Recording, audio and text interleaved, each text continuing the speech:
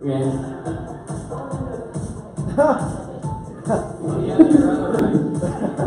Alright, Seth. Are you ready? Okay, last one. Ready, go!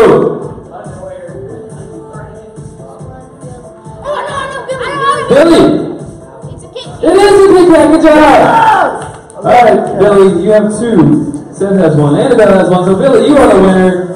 Now, Billy the kid. the theme this month is more or less. You can take your blindfolds off if you like. Billy, would you like the cotton candy, or you could go with what's in the box? Help him out. What's he want?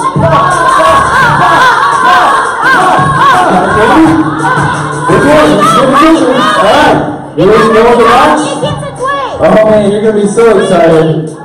Let's see what's in the box this week. Oh, I can't wait. It's gonna be a sweet. Oh man. Back up. $100 of fake money. Bring it there, young man. Congratulations. I'm probably not spending that. Alright. So, we are jumping into, y'all have a seat. Let me have your blindfolds. Throw your cups away. Don't eat the Hershey's. Just throw it away. Yeah, you keep the cups, blindfolds. Please.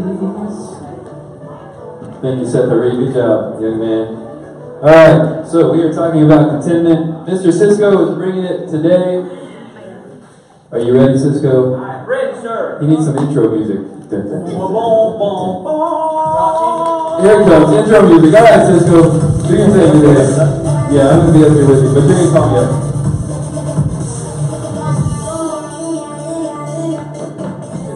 Is the mic on? Is the mic on, Mr. Whoa. Corey? Yes, sir. All right, guys, how y'all doing this morning? All right, this is a preview from part of the lesson. What have we been learning about?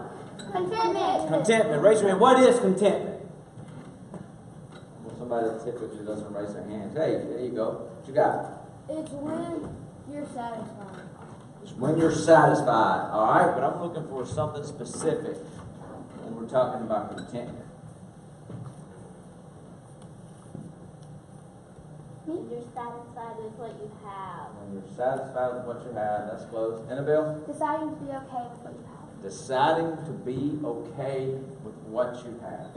That's about the closest one. Corey, do you have the definition of contentment? Right there that you can share? Deciding to be okay with. Well, that's right on it. I was missing the word then. All right, so listen, guys. When I was up sitting with you guys last week and we were teaching on this, a key word that I actually just popped out at me was deciding. I think a lot of times that's the biggest difference. It's a choice. It's a choice that we make every day. Regardless of what's going on in our lives, we make a choice whether we're happy or we're not. Okay, so as we get going with this, I want to bring on a special guest. I'm gonna bring up a chair up here. This guy has been does awesome up here. His name's Danny. Some people know him as Danny Downer. We're going to bring up Danny. We could have Debbie down there and then bring Tiffany up here and act like we'll practice all week. Ho ho! No. I mean, as far as last week, yes. Remember last week you didn't practice. Correct. So this you do need to know a little bit of what was going on. So I had to pick somebody that's already. And I'm gonna get away from the mic because there's a lot of noise going back. So guys, meet Mr. Danny. Hey. Hey. What's up? So Danny, how you been? I mean, I've been better. I thought that there were blueberry muffins backstage this morning, and there weren't. So there's that. You're right. We did have some bagels though back there, didn't we? Yeah, but bagels are hard on my teeth, so blueberry muffins would have been nice.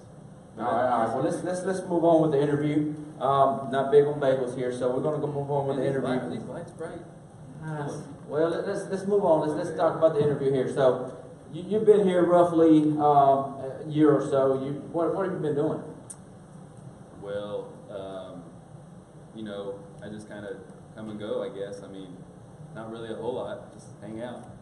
Have you been to any events? I mean, there's a lot of things that go on in Carrollton and Atlanta, Yeah. even in Jacksonville this past weekend. I mean, I don't really like those things. I'm not a huge fan of events. Not really. But I thought for some reason you just went to one of the football games recently. Oh yeah, I did. Yeah, it was okay, I guess. I mean, Just okay? It was loud. Loud? Yeah. Well, tell me a little bit more. Like, when I go, I sit way at the top. Where were you sitting? Oh, I was sitting in the front row. Front row? Yeah, front row. Like you were watching it live, front row, seeing the actual game. Yeah, like where that guy is right there. Like that was one of the football players. But you know, it wasn't that fun. I didn't really care. No. All right. Well, let me ask you this. And there's a lot of places to eat too. Maybe you're not into the sports scene, but maybe you like to eat. Maybe you like to get out in the little city of Carrollton and grab you a good bite. Have you experienced any of that? I mean, I like restaurants, but there's just too many choices when you look at those menus. It's like I gotta choose fries or I gotta choose green beans. You know, like why can't it just be like tater tots? Well, what about something like City Station? You know, their menu is great food. Not a lot of choices. If that's the thing that you're struggling with. Yeah, but they don't have anything I really like. So, I mean, it's okay, I guess. I don't know. All right, well, let's just keep digging, man, because I know you're busy. I know you're busy. You're always doing some cool things. What about that time when you went out to Hollywood? It was fun. I mean, it was okay, I guess. It wasn't like, are these lights bright? It's lights. Or is it like this every Sunday? Well, what about that time when we went to South Dakota or Mount Rushmore? Well, that was fun. I mean, it was neat to see, but I probably would have chosen different presidents. You know, I don't really agree with those, but you know, that's neither here or there. So, but it was okay, I guess. It wasn't great. If I remember correctly, 2 or 3 years ago, you went to Rome. Is that right? Yeah, and how was Rome? It was old. You know, like just a lot of old people there. So. What about if it's old? What about you got the Statue of Liberty that you went to New York one year? Yeah, I liked it better when it was copper, but now it's all green and rusted out. It just doesn't look good, you know. So, I mean, I've been a lot of places, but it's just not that great, you know. I understand. Guys, just give it a hand for Danny. We're gonna walk Danny out. We're gonna continue. Can you do somebody's life? Yes, we will. Definitely will. So, guys, have you ever met somebody like that? That regardless of what's going on in their lives, how much they get to do, wherever they're at, they find something wrong about it. You know, here is Danny. He's been just sports games, restaurants, different cities, different countries. You know, Rome had too many old people. Again, it's a choice. A lot of times we believe with our circumstances that we're going to be happy, but it's still a choice that we have to make. Still a choice that we have to make. So a lot of this, when you start thinking about that, I want to start thinking about what happened in the book of the Bible in Exodus. Okay, you remember Abraham? Yes. Abraham God made him a promise. What was God's promise to Abraham? Anybody help me? What was God's promise to Abraham? Think about before he had Isaac. He was like 99. What was his promise? What was the son that he was going to what? No, that his wife was. And then what? What else that he was going to? Anybody? Levi's got it. This man right here. All right, Levi, you got it? His descendants would be as numerous as the stars. Stars and sands and everything, right? So he was going to Really? just multiply, and then that started happening, right? It took a while. And I think that's a cool thing to notice that at the very beginning, it wasn't like he talked to him and then the next day he just started having babies. It happened a long time after that. So he thought his promise, that God had promised, wasn't going to come true. But God makes a promise, he keeps it. And it began to happen. So the people of Israel began to multiply. And they lived in Egypt. And as they were multiplying, there was another thing going on. There was a leader in that area that there was known as the big old Pharaoh, right? The Pharaoh. Remember the Pharaoh? And the Pharaoh started becoming somewhat jealous. It's like, hey, these guys are multiplying way too fast, and I'm not going to be able to control them. So he slowly began to enslave them. And before you know it, the nation of God, the nation of Israel, started to become slaves of the Pharaoh. And at that point, guys, we start wondering, did God keep his promise or not? How do we handle this? But then God had a plan, right? He had a plan, and I'm supposed to have a lot of correlation right here. I got here early to look at all this, and I forgot why I came to get here early, got distracted, and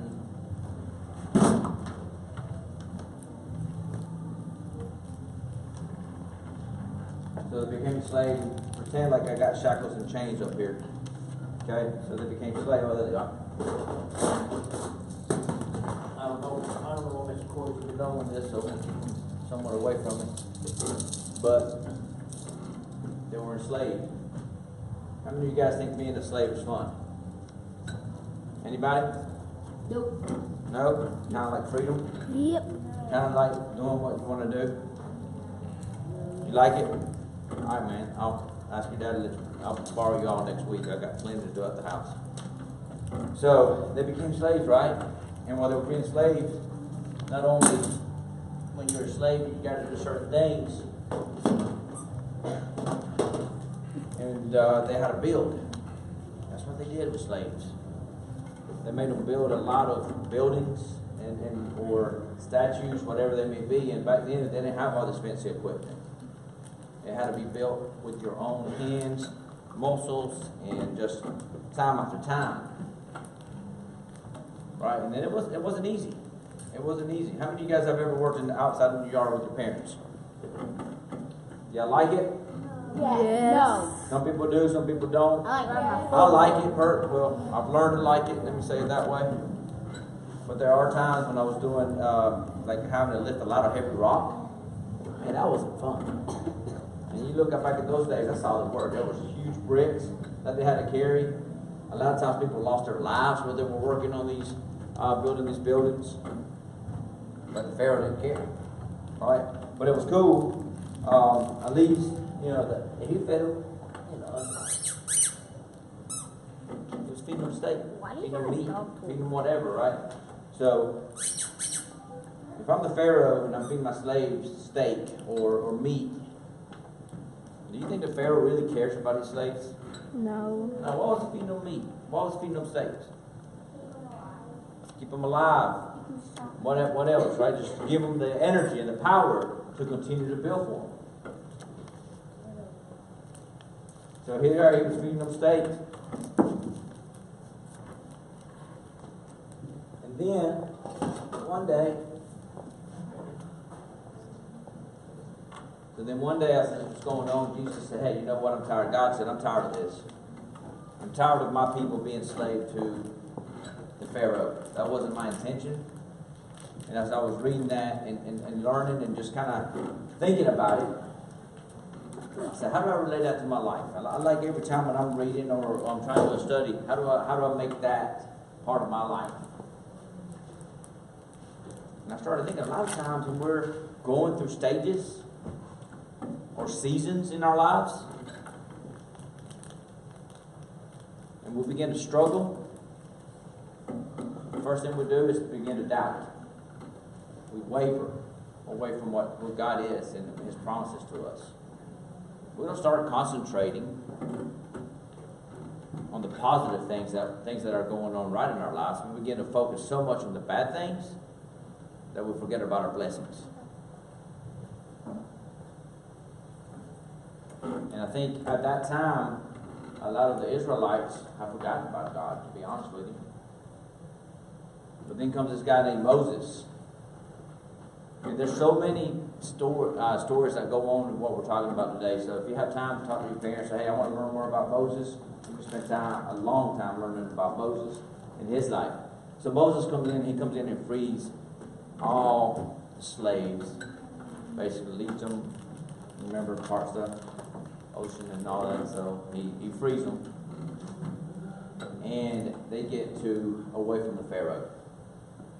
So you would think they would be excited, that they will be happy. But no, we learn quickly on this verse, not only are they not happy, they begin to complain. They begin to say, Chase, read that for me out loud, buddy. The Israelites said to them, "We wish the Lord had put us to death in Egypt. There we sat around pots of meat. We ate all of the food we wanted. But you have brought us out into the desert. You must want this entire community to die of hunger." Exodus 16:3. So one thing, when you were a slave, they were probably complaining about being slaves. They get out of slavery, so they have freedom. And instead of saying, hey, God, thank you so much, we're free, they begin to complain. At least over there we had steak, we had this, we had that. And we do that so often in our lives. Maybe you don't do it today as in your age, but as you get older, you start doing it more and more and more and more. You know, sometimes as you're waking up and you complain maybe about your breakfast that your mom or dad just got up and cooked. Or maybe you complain about the clothes that they have set out for you or that you set out for yourself. Whatever that may be, begin to complain about those things. So they start saying, hey, where's my steak? Where's my meat? I'd much rather have been a slave and died as a slave than being free. And it doesn't stop, right? Just like Denny Downer wants to go down that trail, and that's how we're feeding our minds, and that's how we're feeding our souls. That's how you're going to concentrate on it. You're not going to look at your life and reflect and say, hey, this is positive right now. Right now, this is going on in my life. So they kept going. They kept going. And then they said this. The Lord spoke to Moses. Okay, so the Lord says, hey, I hear you. I'm going to keep my promise. Let run. What does that say? Then the Lord spoke to Moses. He said, I will bring down bread from heaven for you. But the people must go out each day. Have them gather enough bread for that day. Here is how I will put them to the test. I will see if they follow my directions. Exodus 16:4. So God keeps answering even when we complain. Even when we are not satisfied, I guess, not content with our blessings. So you know what? All right, I hear you. Not only did I free you, but now I'm going to start providing bread for you. Right? I'm going to start providing food for you to eat. You would think that would be enough, right? You would think now, hey, I'm free, I got food, I'm good to go. What do we do from here? And they said, you know what? Nah, let's complain about something else. Let's find something else to complain about. I mean, think about it. They were getting bread, they were getting quail at night, so in a sense, they had all the nutrition that they really needed. No, let's complain about something else. What else did we complain about? Ask them to read that for me. As they continue to travel. 17:1 says what?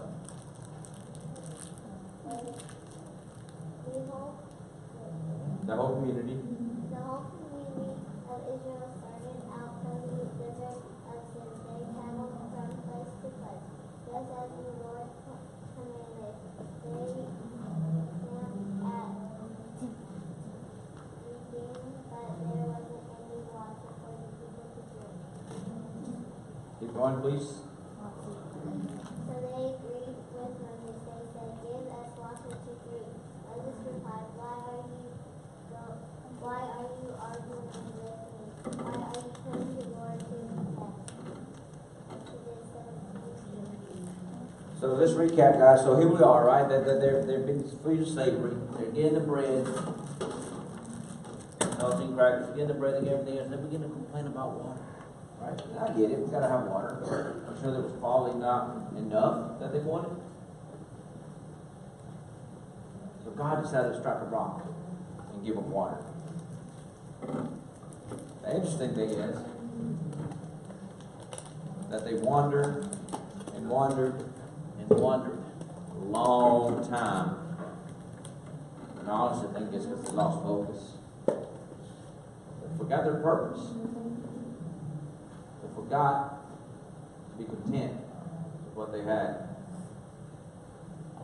They forgot that God ultimately provides. They forgot their focus on who to begin their energy from.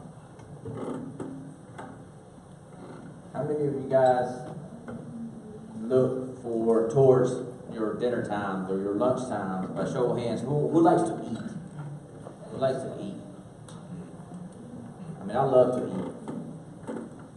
I love to eat, but what we got to start thinking about, guys, just, I don't have a Bible up here, but eating from the true bread, taking your time in the mornings, lunch or afternoons or whatever time you want to quiet time, to eat, digest, and understand God's love for you, is not more beneficial than your physical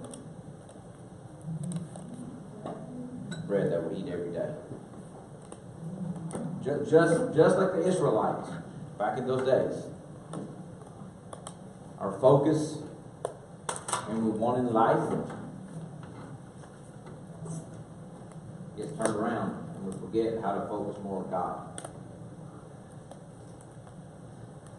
So we worry about our physical state versus our spiritual state so often. I'm challenging you guys to start thinking about it the other way. Let's think about our spiritual. Spiritually, we are you. The physical, He's going to provide. He's going to provide. So, we're going to come up here in just a minute. We're going to do worship.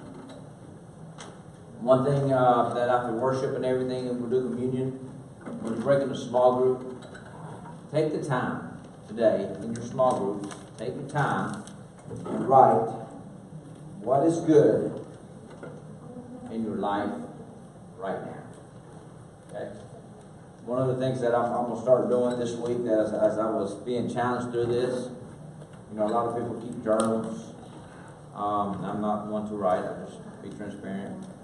So this week I've challenged myself before I go to bed, or maybe in the mornings, I haven't fully I've got to see what works the best. But before you either go to bed this week, or before you get up and start going, really before you go to bed, because you kind of reflect on the day. That's kind of where I'm leaning right now, but you do whatever works for you. Think of 3 things, okay?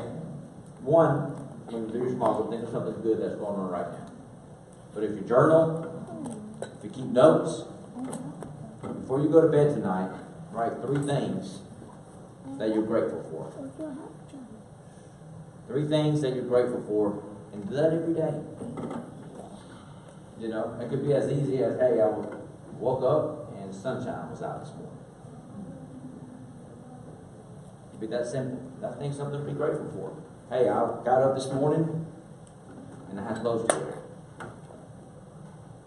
Forget about those things. Okay? If you're in 4th grade, I'm gonna ask you next Sunday why those 3 things were that you were writing down. Coaches, y'all help me with this. Hold them accountable. Think about those things that you're grateful for, because what we feed our brains, what we feed our souls, ultimately comes out. Okay? There's going to be things in our lives that are going to be tough. Okay? I'm not saying everything's going to be, oh yeah, I'm so excited that this happened. No. Try to find the good things in life to look at. And we'll pray, and then we're going to go into worship. Father God, we just thank you so much. We thank you for just reminding us, Lord, that when you make a promise, you keep it. Father, we thank you so much for just your overwhelming love that you have for us. You never desert us. Father, you always provide. Father, regardless of the situation, circumstances, and some of the bad choices that we make, none of that separates us from your love. Sin does. But Father, thank you, God, for grace. Father, let us just be reminded. Let us, within ourselves, think about 3 little things that we're grateful for every day. Father, let us be content with what we have in our lives. Father, let us just grateful. We love you, Jesus.